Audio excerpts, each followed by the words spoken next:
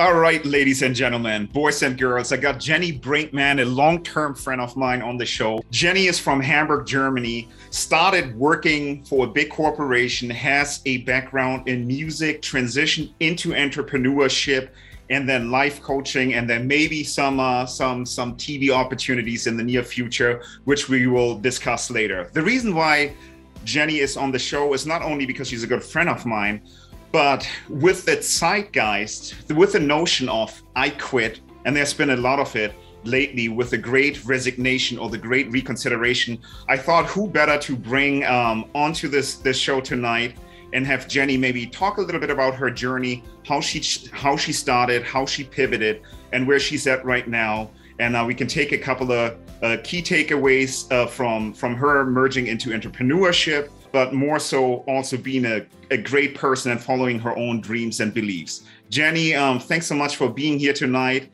Give us a little feel for your background and what people should know about you, and then we'll dive into things. Thank you very much, Ace, for having me. I can't wait. It's a beautiful introduction. And let's hop right into it. From the beginning of, I think, the 2000s, after being done with school, I was very much into music. An artist is who I am. And I sang and was signed to a record label. After that, I had the opportunity to actually excel in my artistry. After school, then I decided, because I got a lot of pressure from home, to study tech. And I was okay with studying tech, but was it really my passion? Well, I don't know. I had to surrender to the pressure that came from my family. And right. Of course, this is what we were supposed to do. We were supposed to study. So I fulfilled that task and got employed.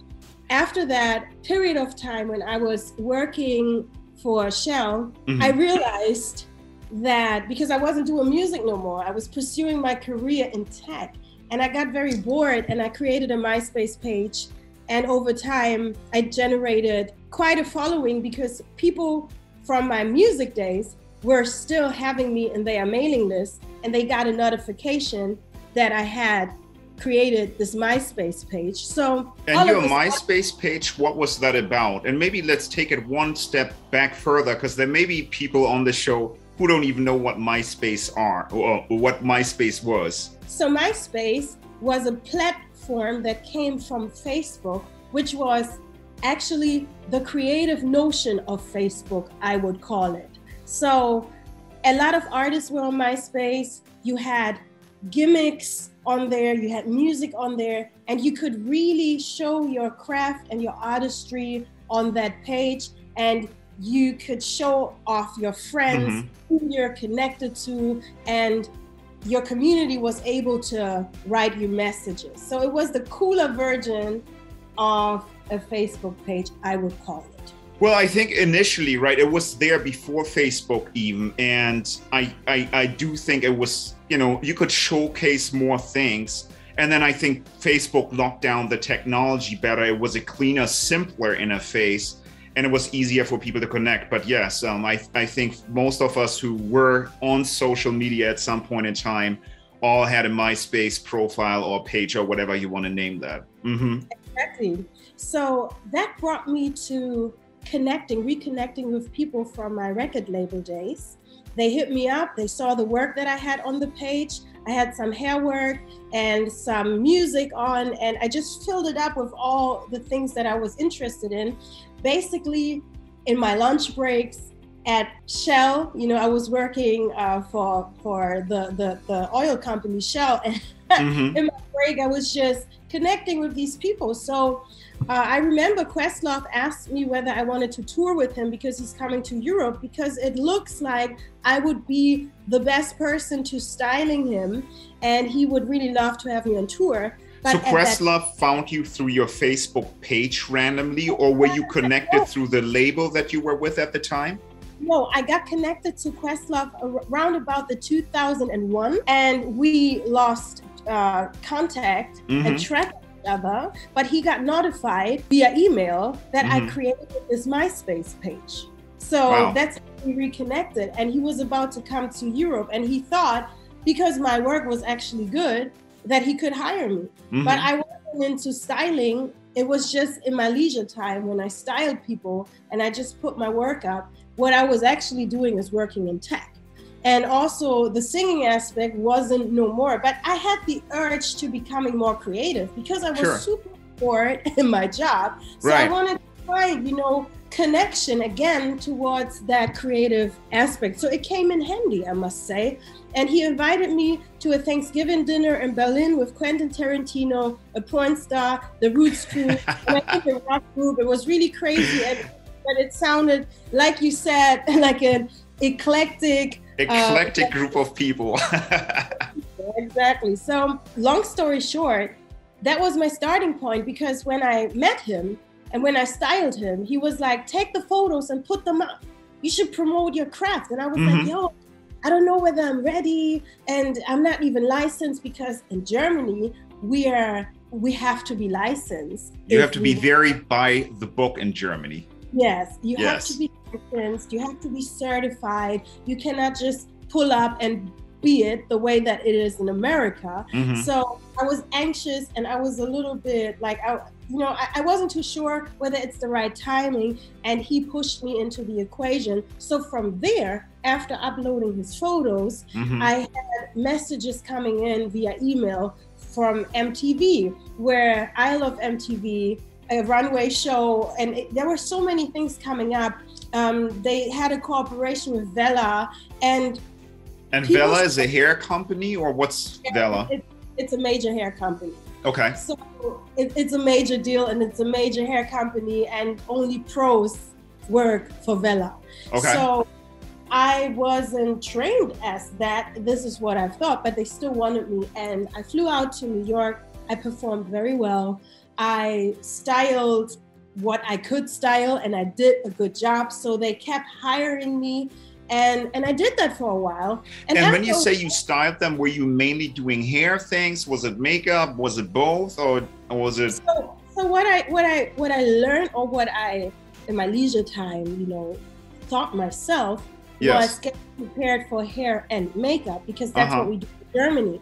Little did I know that in America, mostly there is a hair person, and then there is a makeup person, and there is a closet person, but I learned all of these things as one, because that was the way we do it in Germany. You have to be prepared for everything, but I was only responsible for hair at that time. So they kept hiring me, and from that job, I went to LA. And from LA, I went back to New York. But I was still, mind you, I was still working in that office. So how did you do that? Did you just have like more vacation? I mean, here in the States, we get, nothing but like 2-3 weeks vacation a year. I had to call myself sick at some. You called in sick. And I hope that there will be no repercussions on that behalf, but it's in German we call it verjährt. I really don't know how we call that in English, but I think it's bygone. It's been a long time, so I think it can be forgiven. But I called in sick because I wanted to make that money. You understand? So I prioritized what needed to be done. I wanted to do this, so sometimes I had to do what I had to do.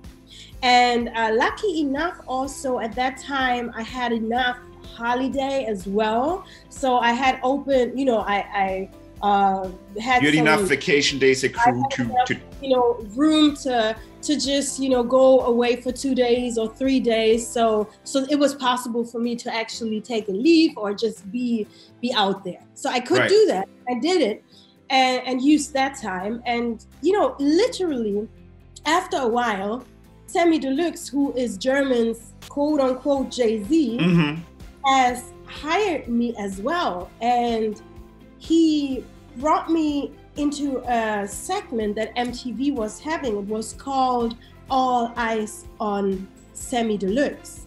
Right. And that, I see.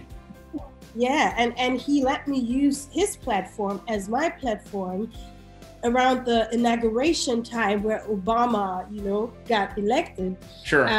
To show my company. And he mentioned my company numerous times, and that made me to skyrocket quite a bit in Germany. And then your company just, I think we just browsed over it briefly. So I guess like two things. One, Semi Deluxe, you call them the Jay-Z of Germany. Fair comparison. I'm sure he's going to love that one. But all jokes aside, Semi Deluxe was one of the biggest hip hop artists in Germany for probably a decade. And I do think he still releases music to this day. I've kind of lost sight of him a little bit because sometimes you can't keep track of all the good friends and homies. But yeah, and then secondly, tell us very briefly what your company did. Was it you offering your services, you offering hair products? Tell us what you had on your, I believe it was an e-commerce business in the greatest sense, right? Exactly, because I added e-commerce to my craft. So you could hire me and a team to come to your set or to flying out to wherever the job needed to be done.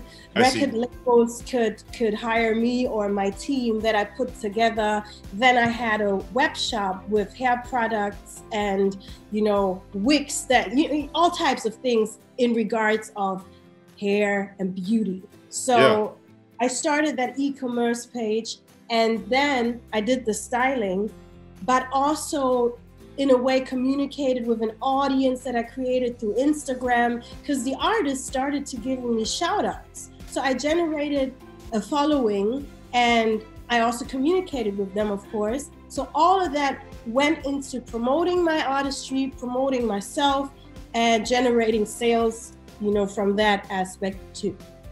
So I think you really were very early on, because when we're talking about Instagram, I mean, this was what, like 2010, 12? Because that's, I think, when Instagram launched, right? Yeah, 2010, 2011.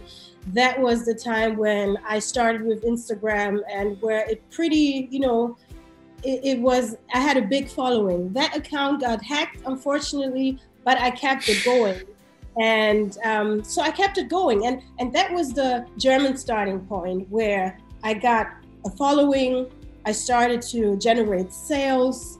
And from then on, I was going back and forth from jet lag to jet lag, going to LA, flying out to LA, flying back to New York, coming back to Hamburg, and doing all these things in order to maintaining my life in Germany and my life in the States basically as well, where I then had to decide, what am I doing? Right. Will I continue to travel from jet lag to jet lag, or will I now decide what can I leverage off of the most? Where am I making the most, income? So I decided to quit my job.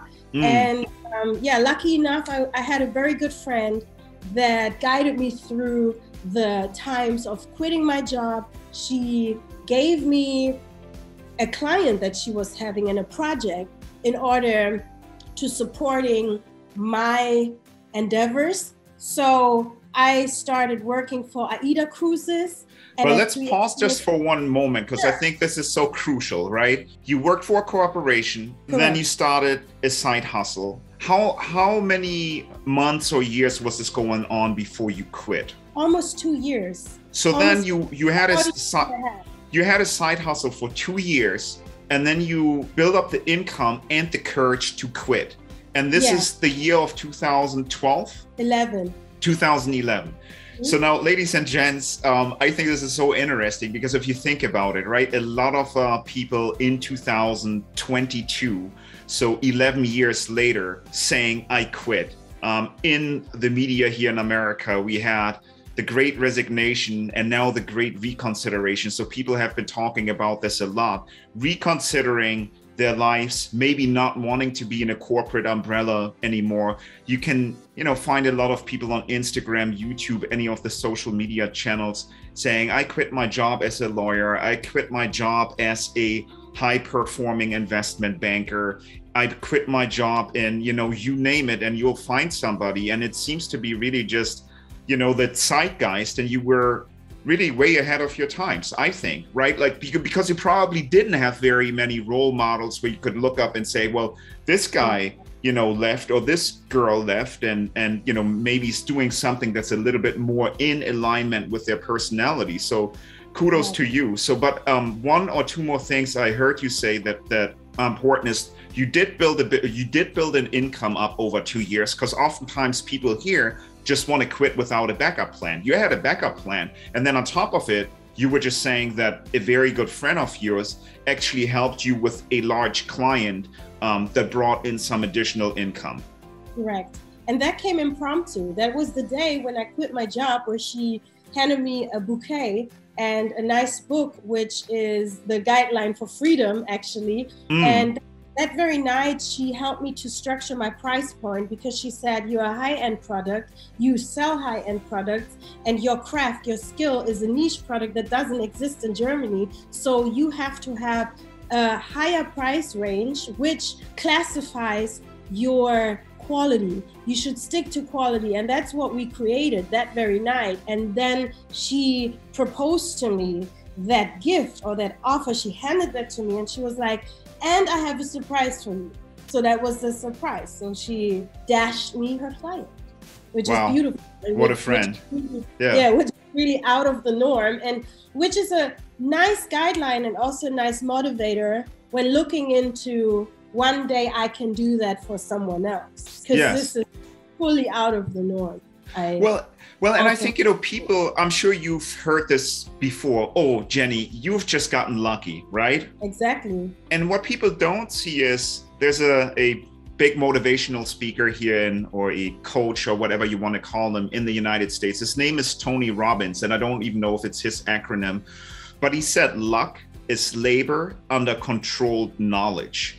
And I think this is so interesting to think about, right? So you don't necessarily know where the journey goes to, but if you don't start laboring and you don't have a North Star saying, hey, like these are the things I enjoy doing in my life, and I'm willing to say, I'm not going out, I'm not partying, I'm, like working on the weekends, I'm working at night, maybe I'm, working on and during my vacation to just make something happen, then that's when the opportunities will, come to you. And I think your story is a good example of that. Yeah. Do you believe in luck as such? I think luck is, Oprah also had a quote, but I can't really recall. I think luck is your preparation. You have to, without the delivery of the matter, luck doesn't matter, Luck is, I think luck doesn't exist. I think putting that work in will be your luck. I think luck, to call it always has to, you always have to deliver. Well, we can make this easy. There's a good quote, and it goes something like that: the harder I work, the luckier I get. That's a good quote. Right? I'm looking up Oprah's quote.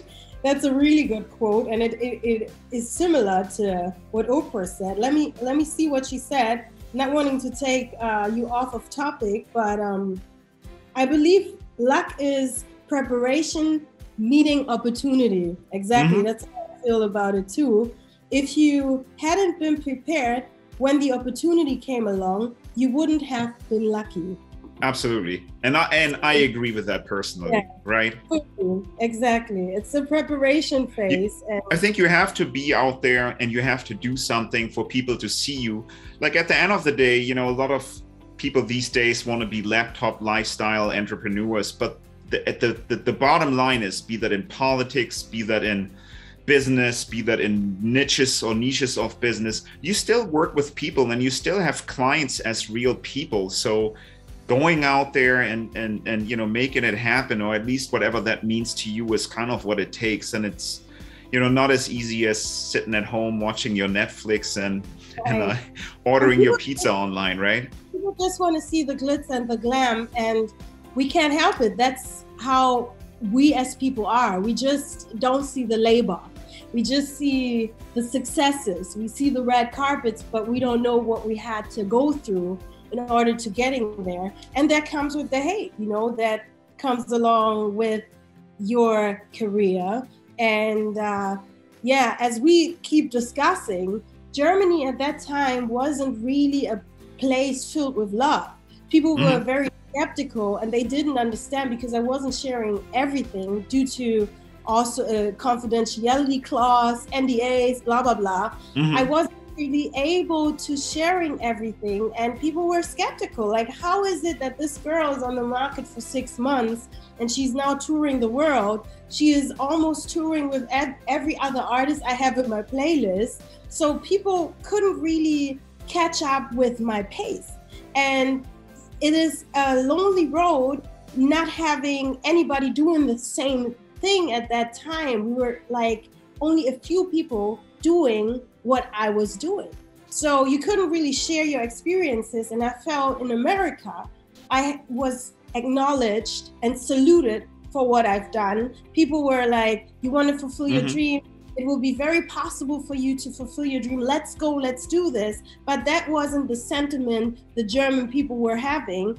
They were oftentimes very skeptical, or, well, I don't know why you're living this life, but are you sure that this is really happening to you? And I got tired over time and dealt with it in a way where I just didn't listen to anybody. I was just thriving, doing my thing, and kept it going. And then I started, building my reputation, my good German reputation, whereby I met a lot of people and I started working with a lot of artists that people had in their playlists. And so when you say working, like obviously your social media channels grew, but what was interesting to see is, like, for those of us who didn't follow you or didn't know who you were at the time, what would you post? Would you post just, pictures of your work, like how you work with celebrities?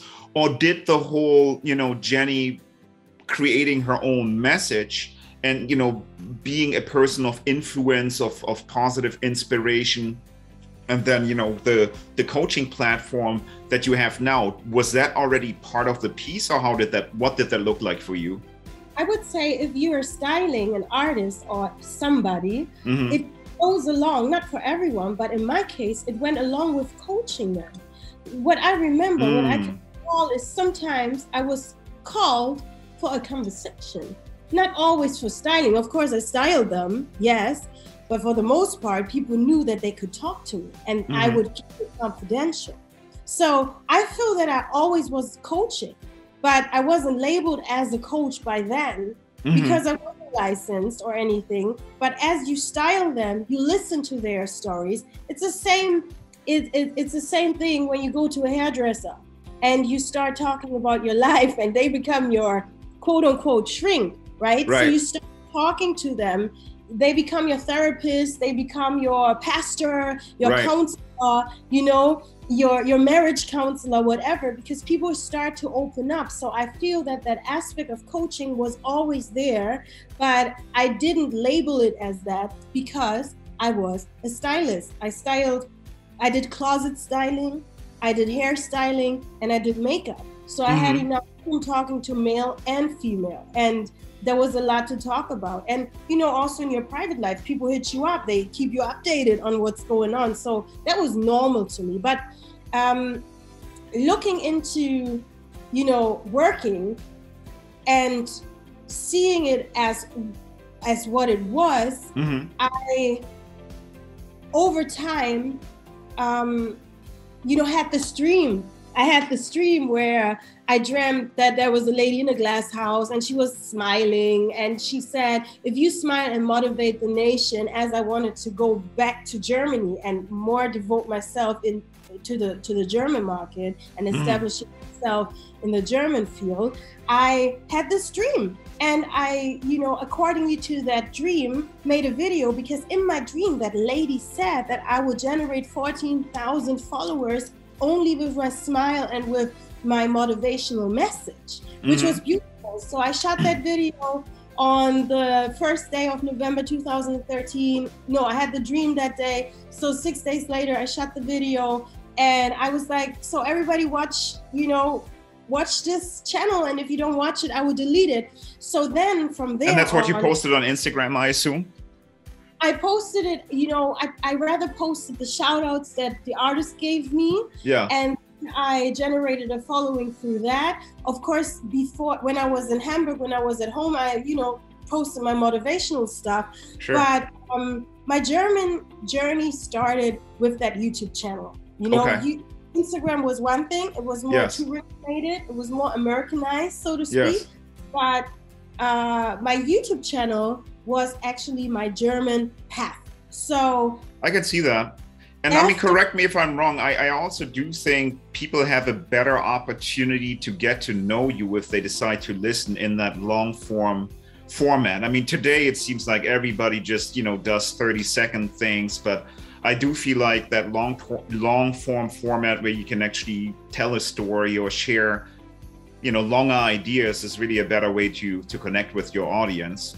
Yeah, at that time it was a perfect way to connecting with the audience. But we have to say today we have the Reels day and age where that will also generate more following, especially on Instagram with that weird algorithm. But that's another story. So back in the day, it was really good to being on YouTube and to generating a following. So I think after 3 months or 4 months, I had hit 14K as I saw in my dream. That was my confirmation by the Most High God that this is really working. And then I continued talking about wellness, talking about giving advice, coaching in a way.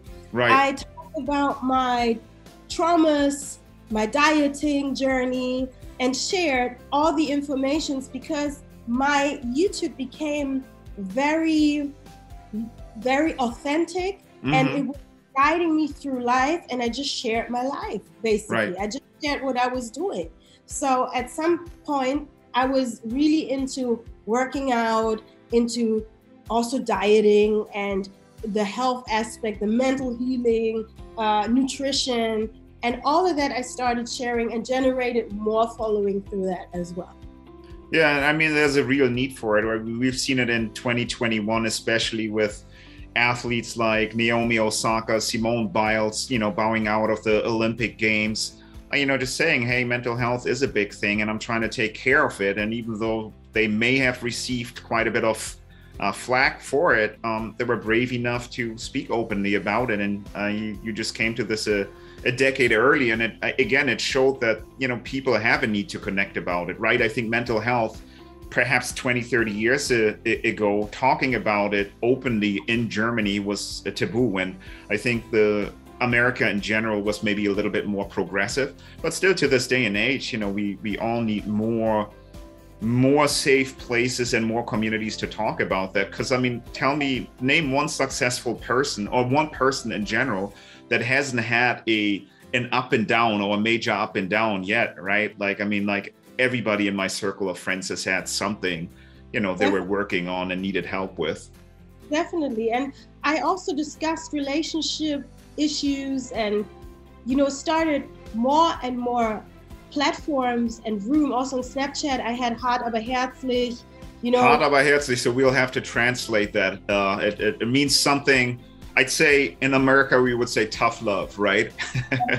Exactly. So that was basically my tough love platform where people sent in their questions and I responded to them very, very truthful and very blunt, kind, heartfelt, but also very, very real. I kept it very real with the audience, which they really liked. And that was my beginning stage of coaching. And I realized that the questions that came in, they became more and more crucial. And, trigger alert, suicidal behavior, rape, and all of those things, is a different ballgame. I couldn't. Very heavy stuff. Yeah. Yes, having that responsibility and coaching that wasn't really my forte. So how am I going to deal with it? Not dealing with it at all. But more and more questions came in, and I knew in a way that at some point in my life I might have to tackle that and understand that there are a lot of people that will want to listen to my advice. So I should, at some point of my life, maybe see it as my obligation to, be resourceful and to read into these things and, get licensed and see to it that I at least push their energy into the right direction to getting a therapist, to go to a therapist, to going to a specialist. Because mind you, a life coaches need coaches too. Absolutely. And I wasn't qualified to advise someone who got raped. So I would, they come here and I would have to refer someone to them that is a specialist. But, I had to get the gist of it. And I came to the understanding that at some point in my life, this might be what I will be doing. But absolutely, I didn't feel ready because the responsibility of people's life and also of what they are going through was in the beginning very heavy, and it took a toll on me. So I needed to get ready. And I got ready after my turmoil, which I will not address. But I went through a very hard time in 2019, and I had a very strong connection to my audience. I formed a really strong connection. So they were with me, they were going through it with me. But by doing so, I was able to understand that now I'm experiencing how things can really go down the drain, and I have to get up. Either I will pick life or I will perish, and I picked life. And my motivation was also to pick up myself so that I can motivate someone else. So the motivation in motivating someone else was it for me, because that made me to understand it's necessary that I come out of this so that I can teach someone how to do it. So that has also saved my life personally. And that's when it all started. So, and when we are saying that's when it all started, you transitioned into becoming a coach, or, with your YouTube channel and your website and your coaching platform, Coach Jenny now, correct? Everything into becoming Coach Jenny. Absolutely. Let's maybe take it one step back. I just have a couple of questions. One of the things that obviously a lot of your followers and the audience will ask themselves is, well, how did she sustain herself? She had a big YouTube audience. It takes a lot of time to produce videos and run a channel and film yourself, edit a script, or put some bullets together that are meaningful. Did you at that point in time make money from ad revenue, sponsorships, or did you do some affiliate marketing, or how did that help your bottom line? Because obviously, you're helping a lot of people, or you're having an impact on a lot of people, but in the meantime, you also got to keep your own lights on, right? So maybe talk a little bit about was it mainly the business, the website, the hair that you had, the stylist team, or was most of your revenue now coming from the work you did on social media? So at that time, I was focusing more on coaching after going through it, but sometimes there were still tours in Europe that clients that I had. Also, some artists in Germany still came to me for styling. So that was, I generated an income there. I still had my e-commerce page. I generated an income there to preparing hair pieces and wigs and things of that sort in order to generating an income. But then also affiliate marketing, having cooperations with companies, and really being realistic about their products. I never ever promoted a product that I wasn't digging. So that was very necessary to me because my audience just was dear to me. And I was like, I cannot tell them, I cannot BS them. I have to tell them the truth. Sure. So people came on my platform also for the real report and for understanding what Jenny really likes. So there were companies that I cooperated with that generated an income. And I wanted to do that because I didn't want it to create a coaching, because I later in life also on 8oxygen.com, I still have my my 8-week program, my life coaching, which is unisex and everybody can use. It's the level up coaching. It's, when you really want to get to the next level of self-love and understanding who you are and get back on your feet, that's what you do. That is the manual of what needs to be done. And it's an 8-week program with a lot of content, which is, which everybody here should check out. But yeah, and we will link to it in the show notes for sure. Awesome. It's really crucial. It has helped a lot of people. I have a very good engagement rate and a very good success rate. So It's really helpful. But going back to what that was, I didn't want it to generate an income through that, although I did, but that wasn't my focus. The helping aspect here is my focus. The generating an income with corporations and affiliate marketing was what I was focusing in terms of income on, you know? So one hand help the other hand. Of course. In order to becoming a life coach full-time. And, you know, then I had one-on-one coachings as well, which I don't really like to do due to the fact that you cannot really learn everything that you need to learn.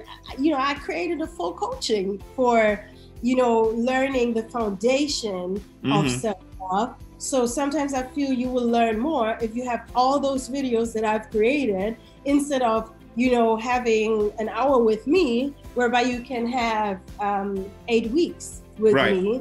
And that comes in handy, and it's financially more reasonable than, you know, talking to me. And so sometimes I just don't feel doing one-on-one coachings because of that, because I've created a full coaching in that. Right. Well, and I think, you know, you learn something as a coach too from coaching one-on-one, because questions come up. But at the same time, you know, your time is your most valuable resource. And in order to be accessible to a broader number of people, you do have to have like a one-to-many type of platform where you can deliver, you know, what you think are the key takeaways and what people need to learn. And I guess if people have the funds and resources to you know, book your time, then that makes perfect sense. And I think that's a great transition. I mean, if I were to summarize some of the things that you said, was one, I mean, you went from styling celebrities and running an e-commerce shop to building an audience, like portraying some of your work. And then with the work and the positive vibes and the, you know, good energy that you're sharing, and which, you know, I've witnessed so on so many occasions, not just, you know, on you know, seeing some of your social media things that you post, but also the way you interact with friends and family members, right? Like that exudes through your social media channels and you know, your social media platforms. So then eventually people are flocking to this and asking you for advice, asking even, you know, very traumatic questions about a very traumatic or troubled past perhaps, and, you know, how they can deal with that. And that led you then eventually into wanting to help more on a more profound level and being able to direct people in the right space, you know, understanding that you may not have had the right credentials to help with really deep trauma and suicidal issues and that sort of thing. So, no, thanks for sharing that. It's a pretty fascinating journey. I think that's a good point for us to then segment into maybe the next question, which is, you know, a lot of clients want to be coached. A lot of people want to be coached. A lot of people want to get better. I mean, for my part, was a competitive basketball player, and I always felt like it helped playing with better people. I have had access to, you know, a number of good coaches while I played, and I mean, this is many years ago. I played in my youth, but I always saw myself as somebody who was coachable. And again, like I've seen this in the corporate environment helping me as well. So maybe let's dive into that a little bit. Like, if somebody wanted to hire a life coach, like where would you point them to? If they want to hire a life coach, it really depends. I mean, you know, when you look from a German perspective, I have some colleagues that I can pull up and I can be like, you know, call them, but how would I would insert to Google that I'm looking for a life coach, honestly speaking. And I would also insert that subject matter, because in Germany we call, I don't know, Wegbegleiter, you know, when you're a life coach, when you're starting a companion of the way. Right? Yes. Someone who is, or a companion for your way, something like that. Yes, you know, someone who is guiding you on your way, on your journey. And there are even telephone numbers that you can dial in Germany, which is awesome. You can call, you know, when I was going through it, I remember in 2019, and, you know, I was in the public eye in Germany, so I didn't want it to, you know, before I went to a therapist, I actually wanted So a therapist for yourself is what you're saying, right? I didn't want to immediately go to a therapist. I wanted to start somewhere and talk to someone neutral. And I I had a friend who is a dentist, and he said that he has, they have a family friend, and that person is a pastor, and he's really good in listening and in giving good advice. So he gave me his number. He was like, try him out, just call him. And it was the best advice he could give me. So sometimes you also could ask your friends, or if you are not eager to asking your friends or your surroundings, because you don't want to tell your mother everything. You don't want to tell your father everything, or your brother. Sure. So I would recommend to Google someone, and then start from there and call those telephone numbers and see who's fitting.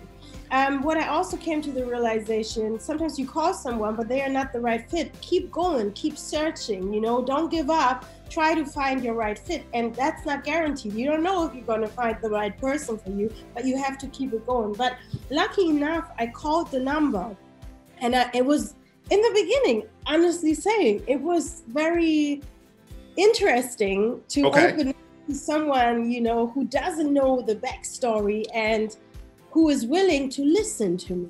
And I kept saying, I don't want to talk too much. No, keep going.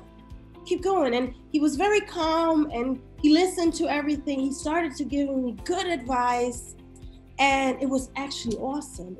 And I cried, and I opened up, and he was like, if you need more help or you need to call me anytime. And so sometimes I was going through it, and I just called him and cried. So was he a licensed psychologist, or what was his function exactly? He was a pastor. He was a pastor. He was a pastor, and that is the interesting part. If you coach, you don't need to be licensed in Germany. It's not mandatory to be licensed. You actually can coach without being licensed. So this is what a lot of people don't know. It's not about being licensed, being a life coach. You can be a good listener. You can be someone who knows how to guide other people, You can become a coach. You can create a platform where you talk to somebody, where you listen to somebody. So this is what he has done, and it helped me a lot. So I would recommend, if you ask me that question, where can I find someone who listens to me? I would use Google. We have, our devices. You can insert life coach, your city, call a telephone number, an unbiased opinion, never hurts. And just talk to somebody. Always try to talk to somebody. I think, sometimes people realize they need help, but they don't necessarily know what the outcome should be or how they can be helped, right? Like, there's a difference between somebody who wants a peak performance coach to perhaps do better at work or do better at their business versus somebody who maybe has social anxiety or issues of, leaving the house, in maybe a more severe form, like just, being afraid of everything, to somebody who just wants to maybe be a better partner, spouse, husband, wife, that sort of thing, right? So I would think, and maybe you can add your thoughts to this, but if you're looking for a coach, finding a little bit of clarity first would be helpful. But how do you find that clarity? Maybe, share some thoughts around that. Yes. So, finding the clarity, because are we really clear when we search for counsel? I think oftentimes, because we are so unclear about our issues, is where we want to seek for answers. Like, what is going on with me? I need to let it out. I need to figure it out. And I think clarity is not really necessary.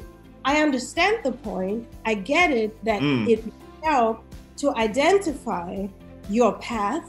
And it's ideal. It's actually ideal. But I think it may not always be too realistic, because when you're going through it, it's that techno bubble in your head of information, that roller coaster where there is too much coming in and where you just don't know what to do. And that is where it comes in handy to talk to someone.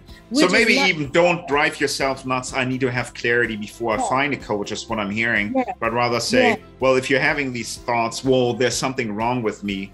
Maybe just open up the book, start flipping through it and see, is there start talking to someone, maybe try to seek for help, that someone helps you to figure the issue out. Yeah. And that's the point, because sometimes it gets too heavy, it's too much, and it's hard for us to connect the dots of what's really happening with us. You get what I'm saying? I understand.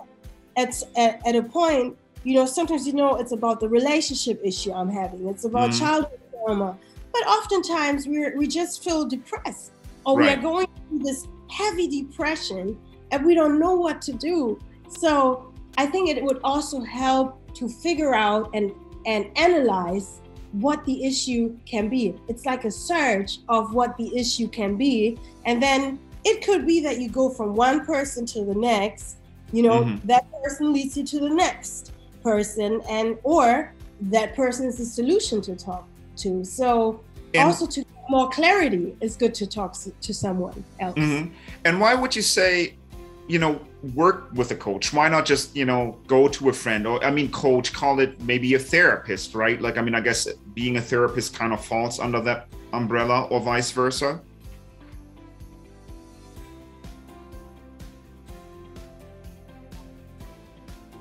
All right, so we were just talking about how, people can go out and look for coaches online by talking to their network.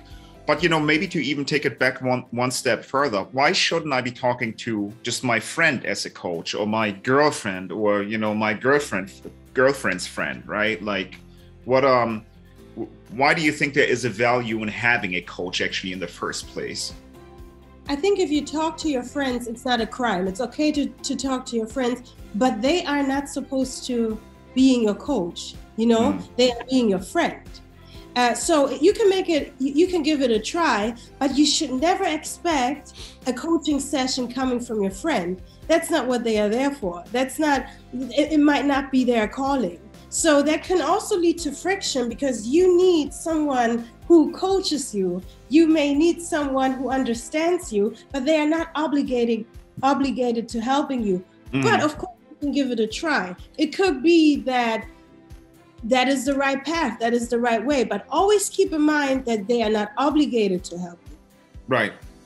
I also, think maybe one random thought, but I think friends will love you no matter what if you have good friends. And there's always a little bit of bias there, right? Let's say you have marital discord, then everybody is going to side with you rather than being a unbiased person, right? And so I do think that becomes particularly dangerous when your friends have an agenda, right? Like, because I've seen that with my circle of friends as well, right? Like, one friend thinks this other friend should be doing this, so they're trying to influence based on their set of values and beliefs, right? And I would hope, and you can, possibly address this better than I can, but I would hope that a coach or a therapist can really give that unbiased opinion, or that unbiased help, so I do think there's some value in that. I would co-sign that, absolutely. And this is a very valid and very good point, because that's absolutely true. You want a neutral opinion. You want someone who listens to your story without their own opinion implemented, You can actually not really be unbiased if you know both parties. It's very, it's far-fetched. And I think if you have that friend that knows how to keep it neutral, you can give it a shot. But like I said, they're not obligated to. Even if, for instance, I am in a relationship as a coach, I'm not obligated to be their coach. Do you get what I'm saying? Human being. Of course, in my friend circle, to flip the script, I have a lot of people that think that I am a coach. So I feel sometimes that they like to take my time into having a free coaching session. That's what we'll be doing after this call, right, Jenny? Like that, I'm kidding, of course. I will be doing that every day, all day long. So I keep telling my friends, you can book a coaching session. Right. Like, till here, I'm listening to your story for 2 hours now. It doesn't make sense. And that brings up a good point. I can see, when you're trying to get established as a coach, probably a lot of your friends or acquaintances think that's perhaps a free service that should be available to them. And some people see it as natural. Some people think that this is what you should be doing. Hell no. That's not what I'm supposed to be doing. I need my energy for myself. I don't need to be in a coaching mood 24/7. I'm only human. I have to be ready for this. But you know, this is where we as coaches, which is also very interesting for people that want to become coaches, you know, to making that transition from where can you find a coach to how can you become a coach. Okay. You know, this is an advice that I would give you. You have to be very skillful and very delicate with your craft. You cannot give that out to anybody because people think that you are obligated to being in coaching mood 24/7. You will be burned out. You need to rejuvenate too. And if somebody needs your services and you feel you are in a coaching mood, of course, you can do that from time to time. We are all human beings. If you hop into the equation and all of a sudden you want to help, that's fine. But you are not obligated as a coach to coach the whole world. Absolutely. No, you're not. And this is what happened to me, where sometimes I feel it feels draining to, you know, listen to people that think that you have to coach them now. No, you're my friend. I am not your coach. So if you want me to coach you, please make an appointment. Sure. You know, this is my... When setting boundaries is probably something you teach clients. But before we jump into that, I think that wraps up a good part, you know, from how do I find a coach? And I agree with you. Let's segment now into how do I become a coach and maybe the things to be mindful of. And, you know, I mean, just to really summarize briefly what you said, if you wanted to, or if I'm hearing you right, if you want to become a coach, be prepared that your friends, family, and perhaps acquaintances will reach out and receive coaching for free if they already like you. And they say, well, but pull you aside and say, well, can I have some of your time? I'm going through this thing here. Can you help me real quick? So maybe jump into that and say, what's one of the first things you would tell an aspiring coach to watch out or be mindful of? So first of all, I would like to tell you as an aspiring coach that the world needs coaches. There are all aspects of life that you can coach in. You can become a behavior coach. You can become a soccer player coach. Whatever coach you want to become, there is room for you. We need coaches in this world. We need people who specialize themselves into teaching someone else what they have, what they can do. We need coaches. So you are very needed. You are very needed and very, very highly wanted. What I would recommend is, before you pursue becoming a coach, see for yourself and understand your calling. Mostly, a coach knows that he has or she has that coaching ability, you know? So you're allowed to being a coach. You can start coaching in your circle. If you see that someone needs help and someone needs guidance, practice coaching. Practice being a coach. Be it before you be it, for real. And that brings up a very good point. I think I want to pause you here just for a second and slow things down. So this is a question that will come up, right? Like how do I get started? And what you're saying is, if you have friends, if you feel like, you know, you have a calling to help people, coach people, actually sit down with somebody and do that service for free. Or I'm not sure if that's what you're suggesting, but it sounds like coach him, you know, like for free or until you feel comfortable with it. Coach in your environment. Right. See if you can coach a kid. See what your forte is, what your talent is. What is it that you want to coach? Classify it and focus on that field. Research, and deliver your message. You have a message to deliver. In Germany, I keep saying, because I don't know how it goes in America, maybe I need your help with that. We have Sorgentelefon. Like everybody can sign up towards being a guidance for someone else, everybody can sign up to being called, to receiving telephone calls. Good point. Yeah, Sorgentelephone. So like the telephone line that helps you with your worries would be called a crisis line here in the US. And I don't know what the requirements are for people working on the crisis line, but I would think they get some basic training, but they don't need to be licensed therapist, be a PhD therapist or somebody who has gotten a master's in psychology.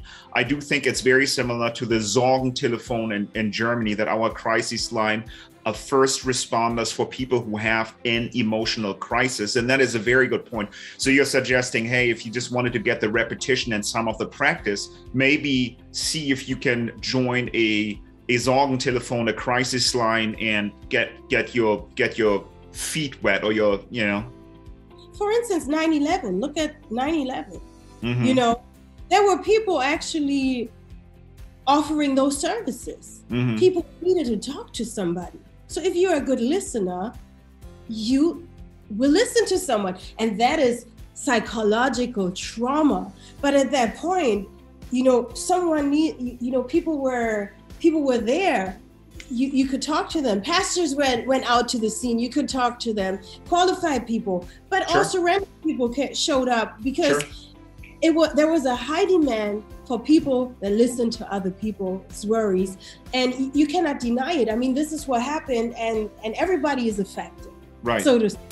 So everybody got something to say and something to listen to. So I would say, take your chance in stepping into the equation. Mm-hmm. If you, for instance, are involved in church, for instance, I know that if you join like a church community, oftentimes you can, help the youth in a church realm, for instance, to coach the youth, or to implement, teaching them how to sing, or for instance, also, look, when children go to school, dieser Elternbeirat, sometimes yes. People, the children that go to school, sometimes the parents help, the parents help the students.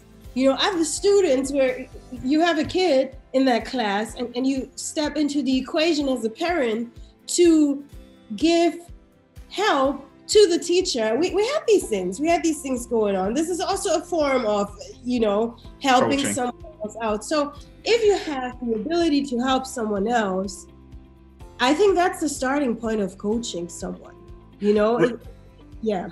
No, I would agree 100%. And I think that's an easy path to follow, which I think leads me into like my next question, really. Like, so yes, once you get your feet wet, how do you then build your audience? Let's say you don't want to go the traditional route where you're going to school for years and years to become a clinical counselor or a psychologist. How do you build your audience, or what would you recommend? What's worked for you? What have you seen in the field? In terms of social media as such, or in terms of the clientele that I both serve? Right? Like, because you can use social media to build your audience that will then become clients, right? Or will, want to be part of your coaching platform. What would you say? Yeah, I can only give you my subjective opinion. Mm-hmm. It should never, ever, the number or the building aspect of an audience should never, ever be your guideline for doing so. Mm-hmm. You should never break it down to a number or for the cost of building an audience, never, ever. In all of this social media work that we are doing, of course, we have this idea where we want to build an audience, where we want to gravitate towards an audience, and where we also define a specific target group. Mm-hmm. But you should only, this is an advice that I give everyone who is working in the field of social media. In the first year, especially year 1 and year 2, it's mm-hmm. very profitable. It's you may not earn anything, and you may not form that kind of an audience that you would think of possibly, mm-hmm. because the algorithm plays a role. Sure. The alignment plays a role. Like, everything plays into whom you will become. So you rather focus on your craft. You mm-hmm. rather focus on having the motivation sure. to delivering your message, to helping people, guiding people through. That should be you have to be purposeful and focus on that only. Yes. And let it organically grow, as a side effect. Don't focus on the growth, rather focus on your craft, on yourself, what you have to deliver, and specify that, become better in that field. If you have only one client, which is enough, work on that client, make sure that they are right. One client or one viewer, with one viewer, you're already hitting the jackpot. That's how you have to see it, because you could save a life to make it, I don't want to sound weird with this, but if you motivate one person in this world and give perspective, it is more worth than motivating 1,000 people and not giving them the right perspective. You get what I'm saying? I get 100% what you're saying, and I'll say two things to that. One, I grew up with hip hop. I'm a big Eminem fan, right? And one of his lines, and I'm gonna butcher it, but essentially the message was, he said, if I can inspire one kid with my music, I will have had an impact, right? And it's so true. One of my very good friends, Vanessa Herrn von Auerkirchen, lives in Singapore.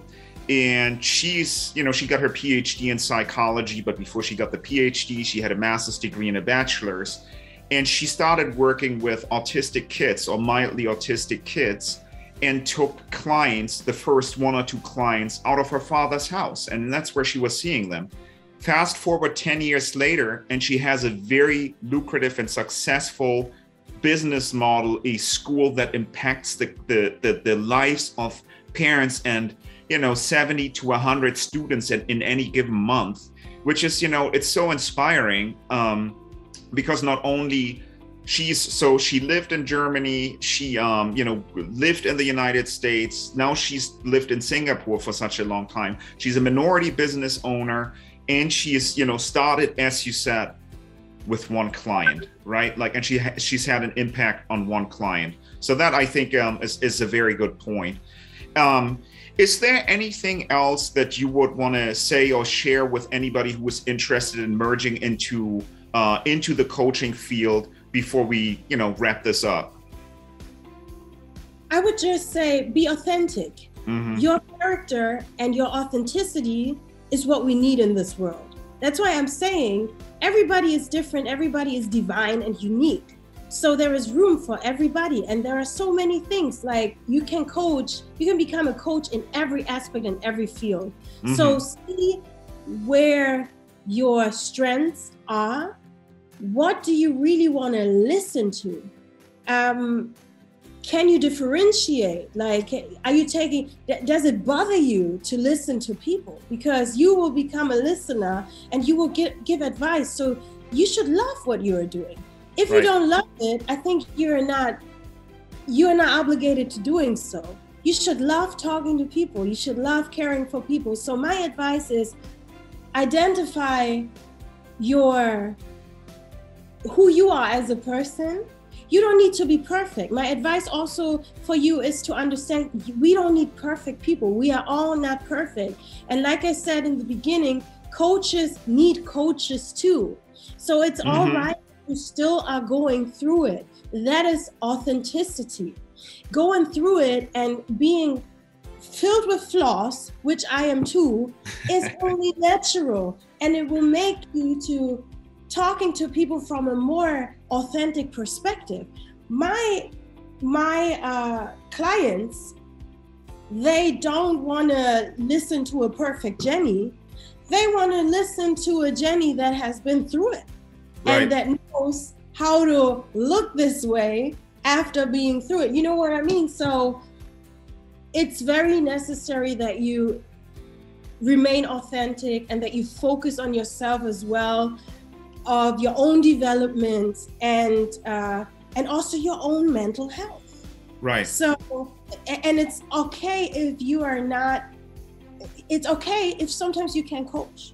It's okay if sometimes you can coach, and there will be days where you may not coach everything because you may be going through it yourself. And this is also okay. Free flow, be motivated, and see your calling and the fun in motivating someone.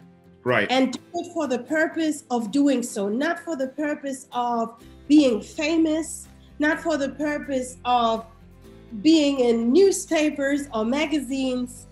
Do it for the person of motivating someone for real who will have a better life, possibly through your story.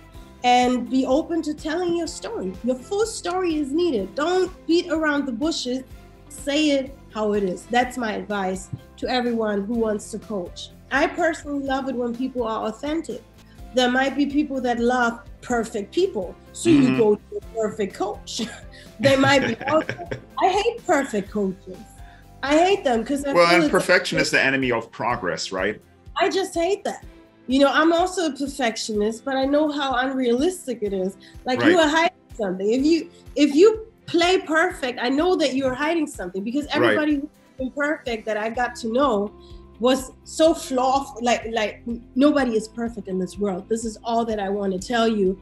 And that's by my own experience. So I just don't buy into perfection.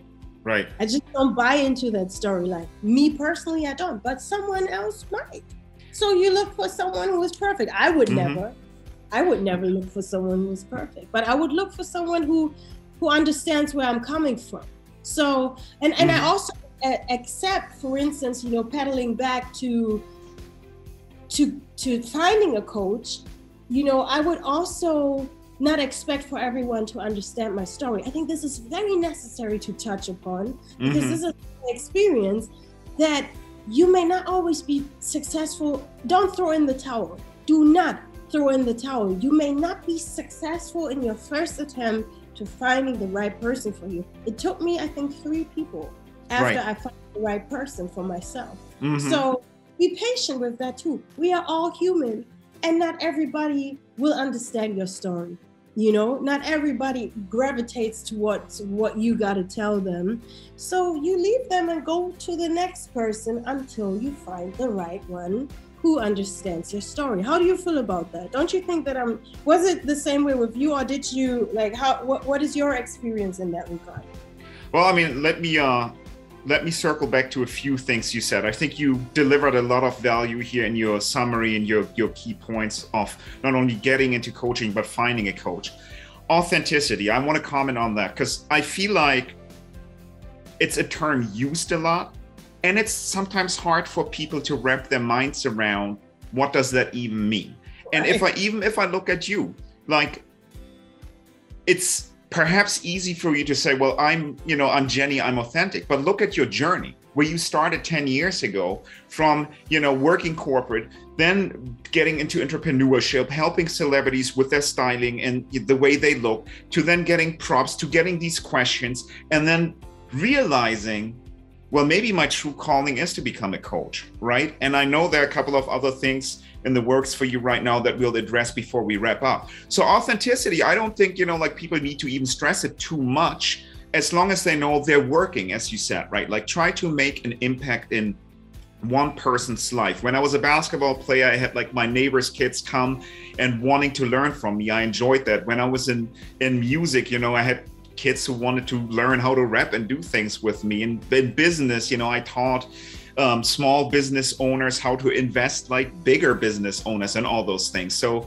I think, start small, and then you can grow from there and figure out what authenticity means. And I don't know, if my authentic self today will be the same authentic self that I'm going to be, 10 years from now. So I don't think people need to be terribly hard on themselves, but, being true to themselves, that I would agree that matters. The second thing I wanted to say where you brought up such a good point is, learning how to listen if you want to be a coach is key. And I just did a video a few months ago on 5 ways of making money online. And one of the things I came across are platforms, and I'd used them in the past, but platforms like Fiverr or Upwork, where people can offer their services. Well, believe it or not, there are categories where people will actually just lend their ear to a stranger who wants to just maybe talk things out. So if you think you can listen, you can sign up on Fiverr or Upwork. And nobody booked me. I gotta try that again. Maybe my price was too high. But yeah, that's a great option. Make it $1 or make it Absolutely, get your feet wet. And the last thing I'll say is I love that you said, don't be afraid to share your story. One of the, the thinkers that I follow has a line. He said, let your mess be your message, right? So oftentimes people will see that as authenticity when they say, well, as an example, why do you want to work in finance? Well, I grew up with a single mom, that didn't have the resources after my parents split when I was born. So I never wanted to be, broke or not be able to afford the next thing. So I was always very frugal, and I've wanted to learn about investments and investing ever since I was, a teenager. Once I connected those dots, and sharing that with people then made them, trust me more, or probably they had an angle how they could resonate with that. So yeah, no, beautiful summary. And I couldn't agree more with the pieces you shared here.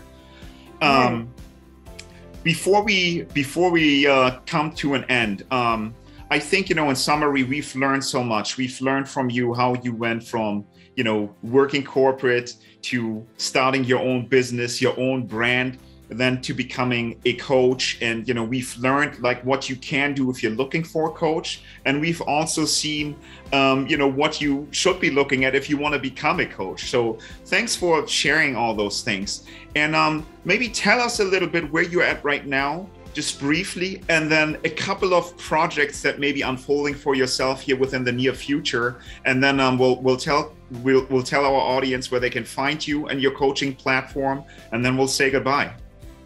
Yeah, to wrap it all up, I am working in between Germany and Ghana, West Africa right now. Mm-hmm. I love it here, and I will be working in both places.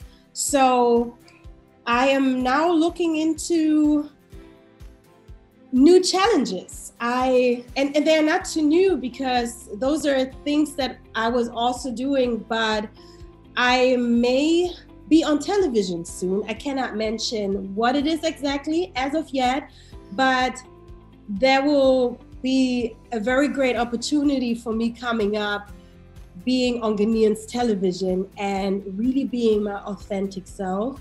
Awesome. Being on television in Ghana. Well, yeah. First of all, congratulations. I know we can't talk about it in detail yet, but once everything is said and done, we'll come and revisit and have you tell us more about it, which is, fantastic, and kudos to you.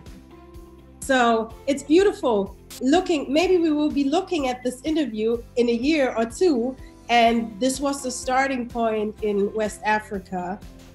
Beautiful. It's going to be amazing. I think if we're going to be looking at this interview in 2 or 3 years, before those other ventures and those other challenges and opportunities happen, it's a very interesting starting point coming from I love to reinvent myself, and I think it's about time to delivering my message in this stratosphere. I need to talk to Black folks as well. So right, and look at your biracial background, right? You can flex, and you've had a lot of courage to go out as a single woman to Ghana, who is probably considered as a person of lighter skin or white in Ghana, because everybody is a little bit darker than you. Someone is really mentioning my status over here. Hello? I don't want to be bombarded by nobody. I want to keep my single status. Now I'm playing with you. But yeah, you're absolutely right. It was, it's a beautiful journey, and I am very ready for this journey, and I can't wait. I'm super excited. So well, listen, Jenny, we are super excited for you. I'm, as a friend, I'm rooting for you, and I know bigger and better things will come. Right. And before we part today, tell us briefly where people can find you, what the best ways are to follow you or connect with you. And then, of course, we'll drop it in the show notes, and I'll also link to it, in the video. Awesome. I would love to meet you on number 8, Oxygen, OXYJENN, on Instagram. And 8oxygen.com is my now still German life coaching program, which is the Level Up coaching program. You can sign on to the mailing list. It will also soon be in English. We are working on it. And that's where you can find me. And of course, if you're a German speaker You can also follow me on Coach Jenny and watch my motivational videos and take a glimpse into my world as well. There's a lot coming, and I will keep you updated on those platforms. So I would love to see you there. Join me, join my journey, and yeah, be my friend. Well, thanks so much for sharing, Jenny. Thanks for your generous amount of time tonight. I know it's time for you to wrap it up in Ghana as well, in Accra. You know, much love. Thanks for your time. We'll talk soon, yeah? Thank you very much. This was an awesome interview. You did very well. Thank you so much. Have a nice evening. You too. Bye now.